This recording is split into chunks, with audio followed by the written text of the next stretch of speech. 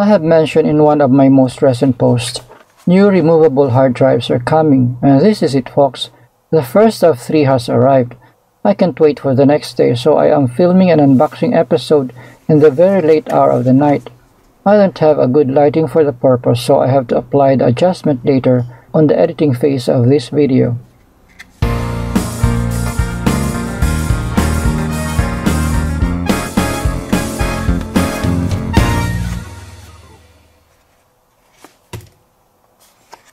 Welcome to another Experience Unboxing episode 101. This time I purchased a solid-state drive, a Samsung portable SSD T5. It came on a tiny packing box. As I expected, this hardware is really small and highly portable. With a capacity of 500 GB, it can be used for systems either running Windows or Mac or even Android. The box banners its best-selling or marketing features for the user-consumer.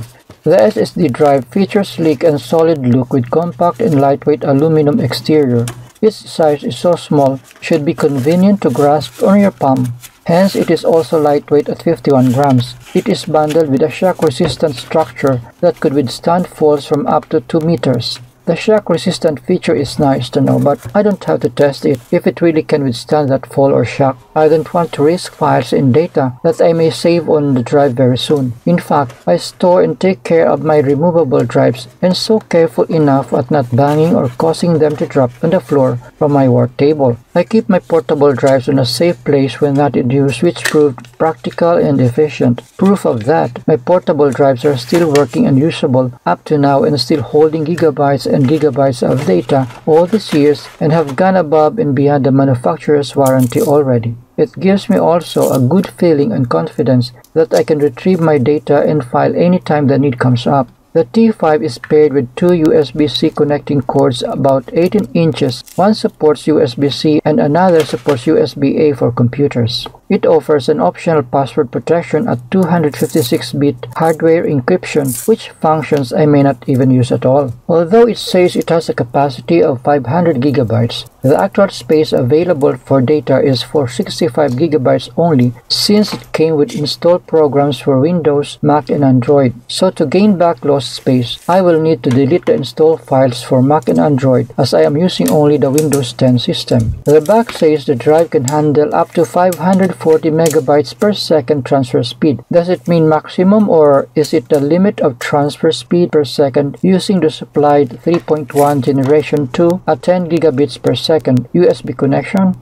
It remains to be proven as I will perform a test later. This new SSD will be assigned a permanent drive letter as with my other portable disk drives. This Samsung drive will be devoted fully for temporary data storage only for raw files of current video authoring projects like raw video footages, etc. And once the project is finished, the raw files will be deleted to give way for upcoming projects. I already mentioned in previous posts that I back up my original raw and other files on separate removable drives. This early, I feel comfortable that using a portable SSD drive can make my video authoring task easier. My computer hard drive will be maximized to run only the video authoring system, as the raw files will be sourced from and rendering will be performed and saved on the SSD drive. My Lenovo notebook has one input for USB-C at the back of the unit, good enough for the supplied USB cord with the Samsung T5. Meanwhile, I can use the supplied USB-A input cord when working on my HP desktop, so convenient for me. Now I will test the data transfer speed and check if what the box says is right or close to its specifications.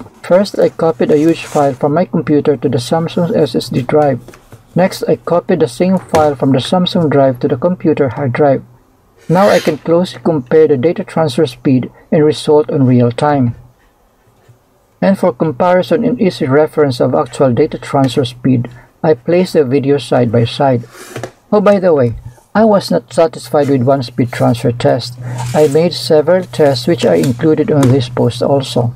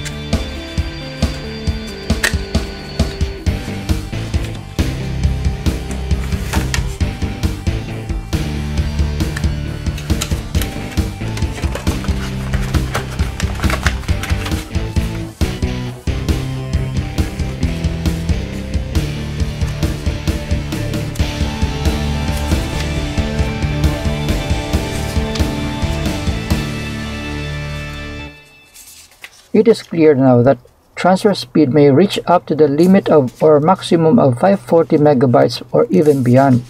But check out my test and results. To see is to believe.